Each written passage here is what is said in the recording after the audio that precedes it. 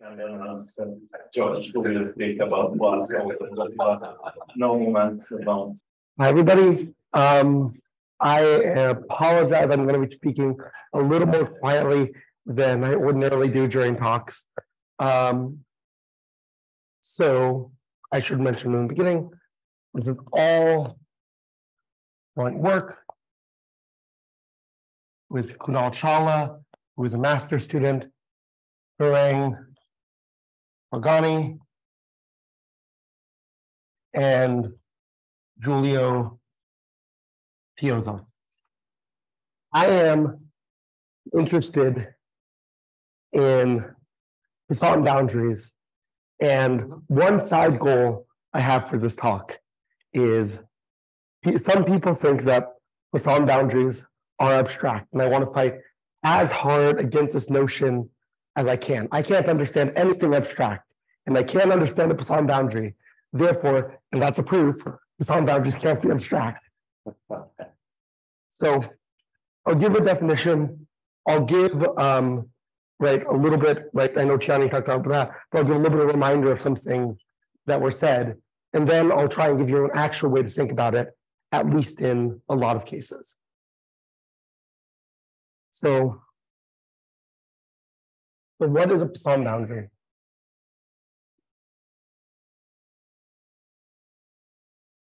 So if you have G, a countable group, and mu, a probability measure on G, I guess I should say all my groups are countable throughout this talk. I'm not going to at any point ever consider a locally compact group that is not countable, or even worse, a Polish group. I mean, look, I love Polish groups, but not when it comes to Poisson boundaries. So you have a countable group G and a probability measure mu. There's a very easy notion of a harmonic function, which I want to say is the following, right?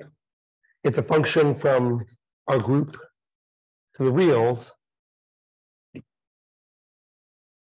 so that f of x is just the average after you take a random walk for a one-time step.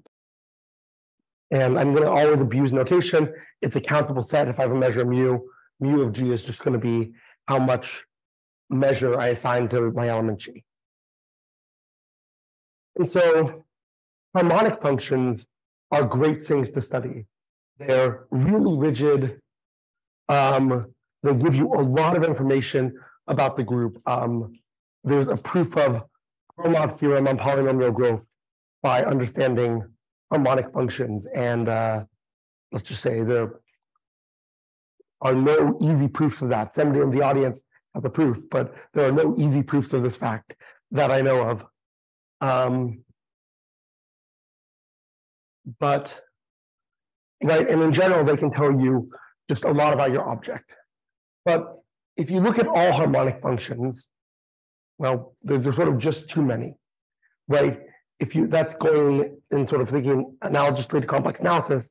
Oh, I want to understand all holomorphic functions. Great, they have some very nice properties, but that's sort of too broad a thing to even hope for a reasonable classification for.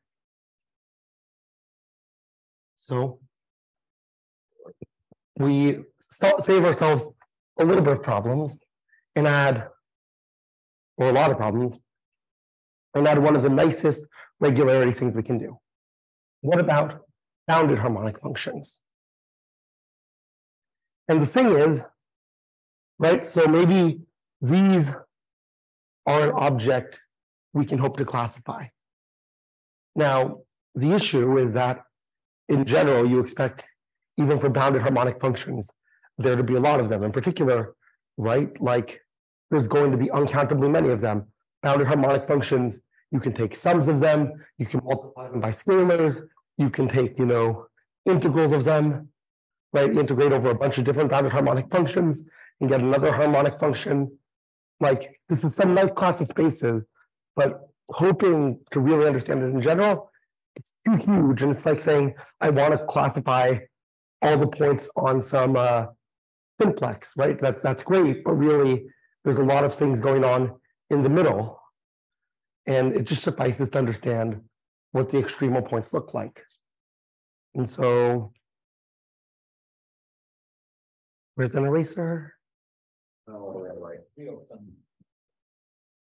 So the first thing, which I'm not going to give as an actual definition, but I will want to give as an intuition, is that the Poisson boundary classifies the extremal bounded harmonic functions. And Tiani gave a very good presentation of it last week for people who were here, right? You can see what an actual formalization of it is. I don't want to go into the formal details of exactly what I mean here. And in particular, there are plenty of ways you can interpret my statement so that it's false, but there's also some that are true. So a little bit more concrete to somebody trained in descriptive set theory like me is the following. And this is, I think, much closer to how I actually think about it, but I'll try and give actual intuitions later, which is I look at my random walk trajectories, G1, G1, G2, G1, G2, G3, and so on and so forth. And I want the weakest notion of asymptoticity that I can get. I want to say, what does it mean for two trajectories to be asymptotically the same? Well, and let me just draw these as trajectories actually on the natural numbers, right? One trajectory might be this, and the other trajectory might be, you'll notice that these trajectories, right, once you sort of change time a little bit and you throw away the beginning, they're exactly the same. I would say that any two things where when you remove the first finitely many coordinates, possibly a different finitely many coordinates for each one, with tail equivalence, I'll just write this formally. G1, G1, G2, G1, G2, G3 is tail equivalent. H1, H1, H2, H1, H2, H3. If there are some n and m, so that for all k, G1 for all k through Gn plus k going to be equal to H1 through Hm plus k. So these two trajectories are going to be literally the same, except, up to time change and throwing away finitely many coordinates. From n plus 1? What? You want to start from n plus 1, not from the start? I want to say, yeah, from. Wait, sorry. Oh, I see. Okay. Yeah, I want to say, I want to ignore, for example, G1, G2, and G3 might be very different than H1, H2, H3, H4, and H5. But as long as eventually they're the same, I'm okay. So this is an equivalence relation. And my random walk, but just by definition, it comes with a very natural measure on trajectories, right? I can say, if I tell you, oh, my first 11 steps, I'm going to do this, there's some probability associated with that. If I give you any Borel events, there's some probability associated with that. So I'm going to look at same space as my random walk trajectory. But the sigma algebra is only going to be tail invariant sets. So if I have something, if for example, I have a trajectory which is eventually 0 from some point onwards, then I allow myself, then I have to have all trajectories which are eventually 0. If I have the trajectory which goes 1, 2, 3, 4, 5, 6, 7, 8, 9, 10, et cetera, I need to do all trajectories that from some point onwards are just a constant plus n. So this is going to be my actual definition for what the Poisson boundary is. And the miraculous thing is that under this very weak notion of equivalence, this is still an object we can classify and understand. And I should emphasize very heavily the Poisson boundary, right? It's not just a function of the group. It's a function of both the group and the measure, right? You can't just say, right over this one. You can't just say, what is the Poisson boundary of a group? You have to say, what is the Poisson boundary of, you can only ask about the Poisson boundary of G mu, not of G. It doesn't even make sense to say it for G, because the Poisson boundary is something where you have a random walk and you have a group. It only makes sense with a measure which generates that random walk. Now that I said it, let me ignore what I just said and say what I can say about Poisson boundary just about the group, not ignoring the measure. The thing I just said was illegal. For any probability measure, non-amenable implies non-trivial Poisson boundary. Where non-trivial here just means that there's some event whose probability is not 0 or 1, right? There's some tail measurable event whose probability is not 0 or 1. And virtually nilpotent implies some boundary is trivial. So if you're virtually nilpotent, that means you don't have a Poisson boundary. This object gives you no information. It's very trivial. So from the point of view of bounded harmonic functions, they're literally all constants. There's nothing to see here. So here's, I think, a very natural question. What groups can we identify the Poisson boundary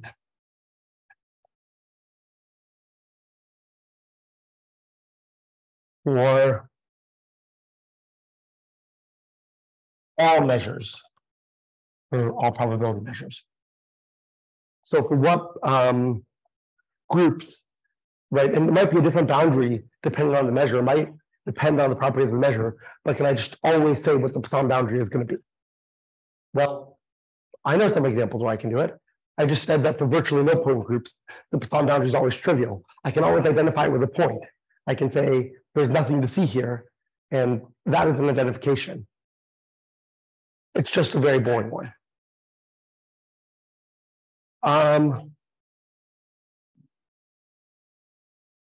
But for non-virtually nilpotent groups, we don't have a single example. And I'm lying here a second. That's only true for finitely generated groups. We have a slightly more complicated criterion where we know exactly where it's trivial for general countable groups. But really, we don't know of any case where we can identify it for all measures, except for the very, very boring case where it's always trivial. And well, okay, fine. In some sense, you've identified it. But it really feels like cheating to say, look, I can always identify this object. It's just a point. Okay. And on the other hand, despite the fact that we can't do this, we really can do this for many measures. Like the Poisson boundary is a thing that there have been measures where it's been identified for. So for example, and this is due Kaimanovich 2000, many groups, where I'll just say hyperbolic groups, amalgamated free products, etc. It's actually going to be a very, very long list of groups, and I don't want to say all of them. So-called group. If you allow me to be informal, I'll say hyperbolic-ish groups that seem like hyperbolic groups in some way. You can identify the boundary, assuming we need to do two assumptions here. One, you need mu to have finite entropy. And somehow this is really crucial. We need, we really lack tools to understand things without finite entropy assumptions. It's really, really hard to identify Poisson boundaries. And I only know one case where we can do so non-trivially. And the second assumption is that mu has finite logarithmic moment. So what does finite logarithmic moment mean? It means you take the log of the word length and you take the expectation of that, and it's finite. So basically, the elements don't grow, the measure doesn't grow too quickly. You don't choose very, very long elements with too high probability. And Kaimanovich succeeded in doing this for many, many groups. So what do we do? Oh, this is a bad one. Sorry, that's a big question. Yeah. Is this again the case that under these assumptions, these are always the same, or are there different ones depending on the measure? Because you said you can identify what Poisson boundary does. So is it all? Just give you an example here. It's a great question. And actually, from here on out, this applies for many, many groups. Maybe our result will apply for many, many groups. Let me just talk about hyperbolic groups, and because I'm sure there's at least a few people in the audience who don't know what a hyperbolic group is, let me talk about the easiest example of a hyperbolic group, which is a free group on more than one generator. The free group on one generator is not going to work. But F2, F3, F4, choose your favorite finite number greater than 1 and less than infinity. So for Fn, these boundaries are always just going to be the hidden measure on the end of the trees. So right, if I have something like this, right, there's some very natural boundary events, which are, does your random walk, which sort of point on the boundary of the tree does your random walk converge to? And as Yanni talked about last week, at least in one of the problem sessions, you will always converge to one of these points. More generally, you will converge to a point in the hyperbolic boundary for any hyperbolic group. So you're going to converge here, and the Borel events made by just taking unions of these things, unions of points on this boundary, is exactly the Poisson boundary, and there are going to be things with positive measure, zero measure, all sorts of interesting fun stuff. It's just going to be the odds that you infinite trajectory ends up hitting that point on the boundary. So, right, Vadim proves this. If you have finite entropy and you have finite logarithmic moment, you don't need finite logarithmic moment. So this is true for every finite entropy measure. And I should say it's really unclear to me whether or not it should be true if you get rid of this finite entropy thing. There are many, many examples of Poisson boundaries behaving very differently in the finite entropy regime in the not finite entropy regime. It's not just lack of cool phenomena that can occur when you don't have finite entropy, but that don't occur when you do a finite entropy. It's somehow actually really a natural barrier. And the boundary is also just going to be this hitting measure on the tree. So this is the first example. Why do I care about this? This is the first example of any group other than these very trivial examples where the boundary is always trivial, where we can identify the boundary for every finite entropy measure. Yeah? This goes through for hyperbolic groups. It goes through, like in a bit, I will, like at the end, I will give a list of 7 or 8 different wide things which this applies to. You can identify, our techniques are powerful enough that basically every group which is hyperbolicish in a stronger sense, even in a weaker sense than Vadim's. We have more examples where you could compute the Poisson boundary with this moment assumption. You no longer need it. Right, so we're completely killing the necessity of having any moment conditions. We don't know whether you can drop the finite entropy condition. We don't know whether you can drop the finite entropy assumption. Our proof relies on it very crucially. It's not a thing. There is no known example where you can't do it. And for the free group, this is like a very hard question. Why is finite entropy such a good thing? Well, right, in Vadim's paper where he sort of introduces how you actually identify this, he gives the following really cool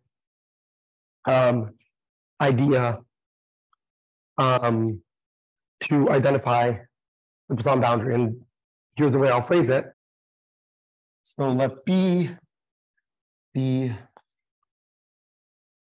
a boundary.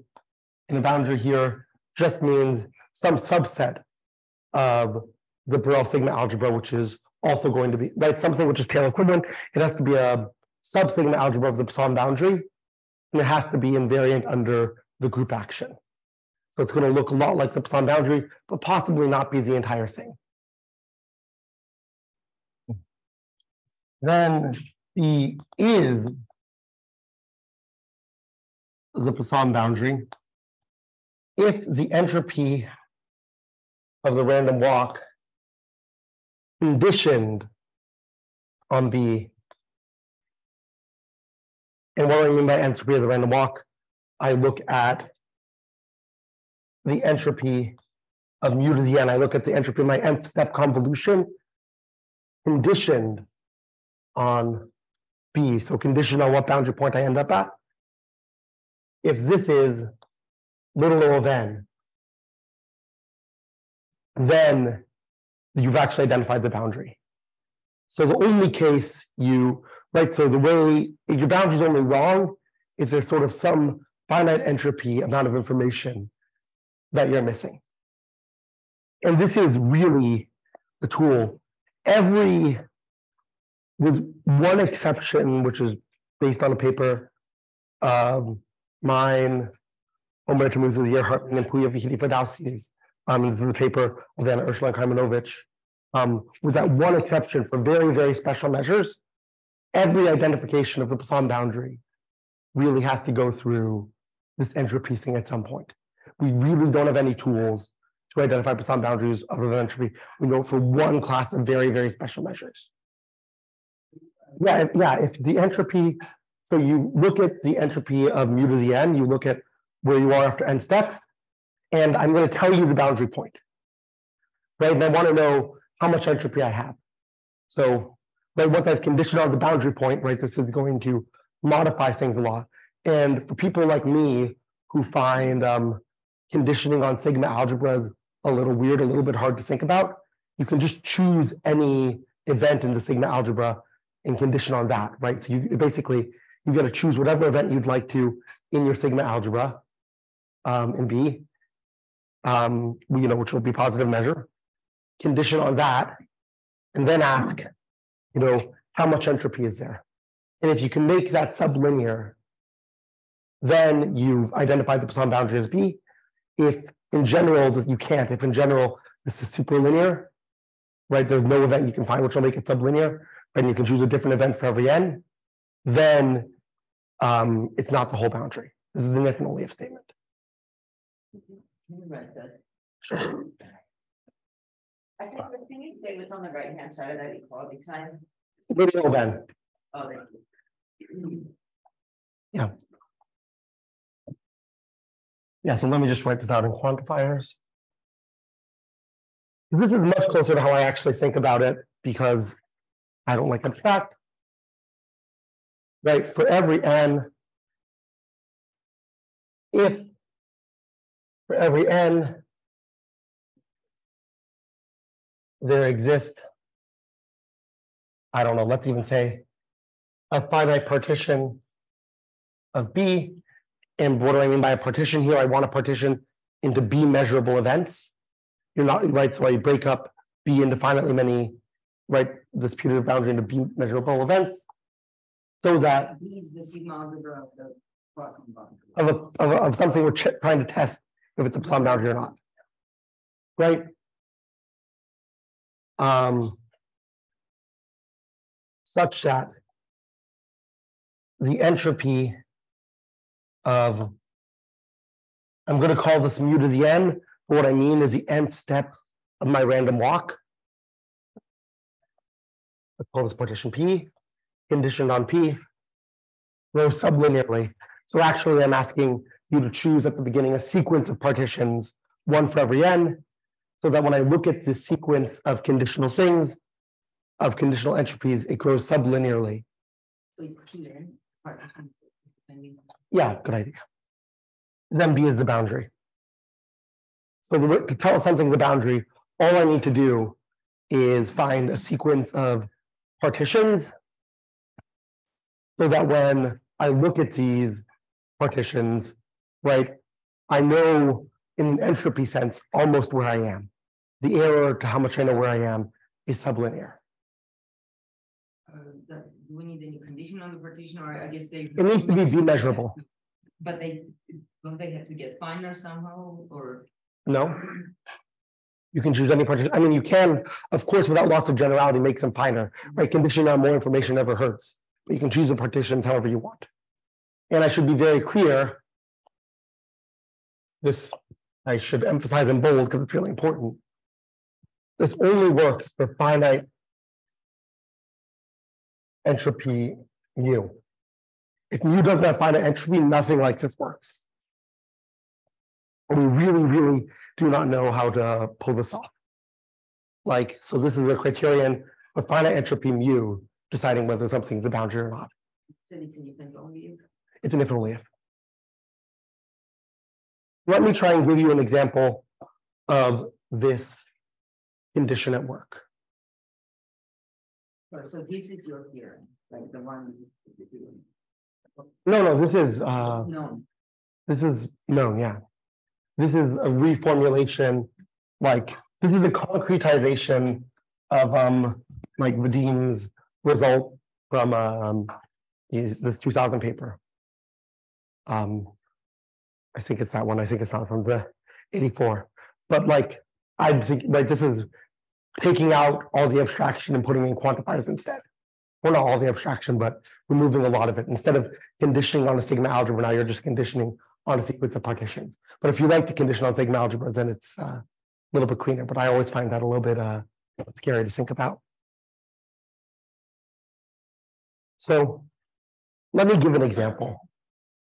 So first of all, and I should say this result is due to Behrang Forghani and Giulio Tiozzo. This is a little bit earlier than our joint paper together. They did the free semi-group. And I'm going to explain how I think of the free semi-group, a little bit different. They proved this same result for finite entropy measures, but just for the free semi-group. I'm going to explain how I think of an argument that does it. It's a little bit different than, or I think moderately different than how they phrase it in their thing. So, first of all, if I look at if I take a random walk on the free semi-group, which is just, all strings of the form A, B, A, B, B, B, like the free group with no cancellation. I have one very nice feature, which I will not have in the free group, which is I can literally just compute the length of an element, and it's a homomorphism. Right? This doesn't hold in the free group, right? There's cancellation. But in the semi-group, there's no cancellation. It's very nice. And, you know, if I look at the entropy of the length, right? So I look at the length of mu to the n. This has sublinear entropy. Two things. First of all, this is a fun exercise to prove by hand if you haven't done it. Right? The point is actually this length homomorphism is a homomorphism to the natural numbers, which is a subgroup of Z. So here's a slick way to prove it. But if you want to do it concretely, it's a fun exercise. You can talk to me after the lecture. A slick way to prove it is Z, as I mentioned earlier, has trivial Poisson boundary. I just mentioned trivial Poisson boundary is the same thing as having zero entropy. And so this random walk has to have zero entropy. If I just keep telling you the length after a very, very long number of steps, that's going to have zero entropy. All right.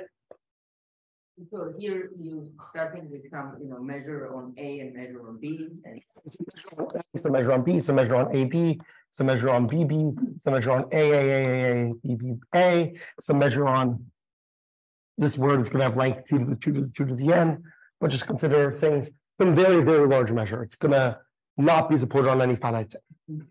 It's going to be very but it will have finite entropy. Right? If I look at this measure, right, if I look at the entropy of the length, so this is going to have sublinear entropy. Now, what is the putative boundary on the free semi-group? Well, there's an obvious thing you're going to converge to. And here it really is obvious, at least that you will converge. Like in the free group case, it requires a little bit of work, but here it's really easy, that eventually you'll converge to some infinite word. Right? If I have a random walk on the free semi-group, eventually there's some infinite word I converge to. So I want to know where I am after n steps of my random walk. And I've told you what the infinite word you're going to converge to is. You know you're going to converge to this infinite word. What do I need to tell you now to tell you your position? I need to literally just tell you the length, where you are, but the length, as I just said, has sublinear entropy. Therefore, right, right, if I condition on the length, I know exactly where you are, but that means that the Poisson boundary, right, that means I can tell you a sublinear amount of information and tell you exactly where you are. It means the entropy is sublinear, right, just by this easy fact about conditional entropies, right, because we're saying h of mu to the n conditioned on boundary, conditioned on length. It's literally zero. There's literally no information here. But that means that h of mu to the n is less than h of length of n, or h of mu to the n conditioned on the, when I say boundary, I should say the infinite word boundary, because that's the one we're trying to show is the Poisson boundary. So conditioned on the infinite word boundary, you're going to have entropy less than h of the length. So you're going to have sublinear entropy. And therefore, that means the original boundary was the right boundary. So this is really nice. Let me check how much longer I have. I have only 5 more minutes. Plus epsilon. What? Plus epsilon. Plus epsilon. Okay, I might use some of my epsilon How much harder do you have to work for the free group? substantially.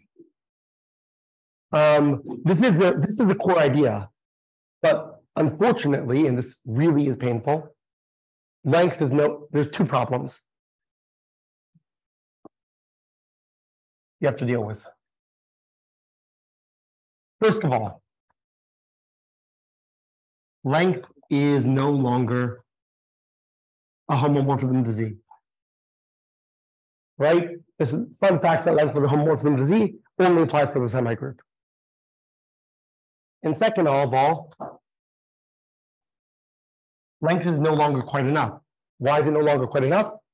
Because right on if I tell you the length of your way to the free semigroup, you know you're exactly on the geodesic to infinity. Whereas on the free group, if I just tell you your length n, a priori, you could have deviated from the thing. There's no reason you're on that.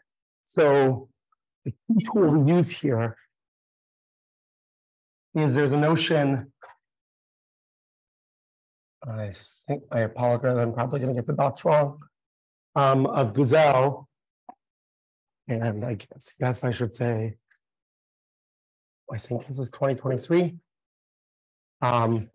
It's been out for a bit, but I think it was just published, of pivots. And let me say what a pivot is. Let me just say it for a free group. And let me tell you, a tiny lie, this is only going to be a positive percentage of pivots. It's not going to be all of them. So a pivot, right? I take some random walk on the free group, it does some things. But some point is a pivot if, right? So I look at some time Tn. If basically I look at my geodesic to infinity, I cut here. Everything from this time onwards is, closer to my geodesic to infinity from everything before that time. So at that time, you start going towards infinity, right? At that time, you're en route to infinity. Beforehand, right, you're farther away from infinity than where you want it to be, and anytime after. So it's a nice notion of a cut point. Does it mean you're not going to deviate from that compound? No, you can still deviate, but your deviations will be, in fact, I will deviate, but my deviation will be something like this. I won't be able to deviate. Like behind it. Exactly. I won't be able to deviate. Right. I won't ever go secretly back here and deviate here. I just draw the trajectory, and I'm literally thinking about this as drawing A, B. I'm literally thinking about going A and then B on my graph. I'm not just, jumping, but I'm, sliding a little bit, trying to get where I'm trying to go. I'm going to be in that subtree at that point on.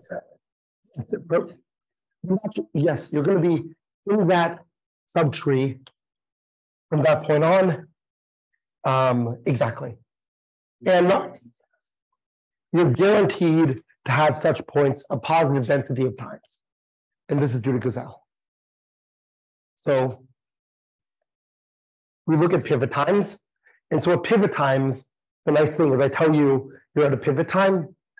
And again, I should say I'm fudging the definition a tiny, tiny bit to let an epsilon error disappear, but this doesn't change anything. Once you're at this pivot time, right, these are positive density of things, and here it does suffice to know the length. So we've solved one of the problems. The other but now the problem is that you're not a homomorphism. But we can control cancellation. So what we need is, in essence, estimates of exactly how much cancellation you get, how much large cancellations you get. And this is, some work. There's some actual work breaking up your random walk, saying, okay, this goes here, this goes here, this goes here, and all these things have low entropy. So the whole thing has low entropy. But even though it's substantially harder than in the free group, the free semigroup case, it is doable. And let me just say, I want to give a sense of how broadly it applies, because I've talked about the free group case, but our methods extend much further. And I won't give the actual technical condition, which gives the if and only if, but I will give a bunch of examples because, maybe some of you like different groups. So you have one, you have free groups. And then the boundary is, ends of tree. Second of all, you have hyperbolic groups. And then your boundary is hyperbolic boundary. And all of these are proofs of all finite entropy non-degenerate measures. And we don't know how to do them without this. Three, you can have, I guess I should say, F infinity. That's also a little bit of a different case than Fn. You can have the out Fn and the free factor complex. You can have relatively hyperbolic groups and the coned off space. You can have mapping class groups and the curve complex. And this is not an exhaustive list. We give more interesting examples in the paper, but this method applies really broadly. It applies to all sorts of things that were previously known with some moment conditions. And we can just say, you actually don't need the moment conditions. All you need to do is be able to pin down the position and then say that what the length is. You mean people using these pivots? Yes. Yeah, we call this the pin down approximation because really to learn what you need to do is pin down the length, pin down exactly where you are at given positions by estimating the length or something similar to length. So you sort of estimate the number of pivots along the way or something? Now already, and these just exist a positive density of the time. They don't have large gaps between them, right? It's exponentially unlikely you do. Pivots are really nice and really ubiquitous. The proof of this is not so hard, but I'm not going to, I definitely don't have time to do it right now. The Poisson boundary had to be compact. No, is that not true? Poisson boundary is just a measure space with anything, but also these models are mostly compact. Which one is not compact? It's like F infinity, and then it's like the boundary. The boundary of F infinity is not compact. Yeah, but it's not. You're right, but it's still the right model. I mean, maybe there's a different model which is compact, but I think it's natural to do that. Also, it's not. How do I say? It's not so hard to make it compact if you would like to do that. There are different metrics you can put on it that will make it compact. For this nice talk and diving into this abstract area. Yeah. More questions? Not so relevant for your theorem, but the ones for semi-groups, are they mixing, like the measure, is it mixing? Say yes, that's a weak mixing. So meaning like if I take a product diagonal action with the P and P ergodics, then I get an ergodic action. The honest answer is I would need to think that I always get confused about these things for non-PMP actions. Yes, so this proved, in the second spelling setting by Kaimanovich, and then the more generality by Badr Furman. Yeah. So yes, but it's not trivial. I understand it would be trivial. Okay, yeah, good. Yeah. But that's good. Thank you. So weak mixing in this non-measured figure. Yes, yes, yeah. Just the product with the P and P ergodic. Yeah. There are no more questions, but is the condition that G has a contraction element or something? Yeah, the condition is that you have let me find it for 1 second. I want to make sure I'm not lying. You have at least one WPD element, and you act on a geodesic hyperbolic space. That's the Josh again and spontaneous 5 minutes.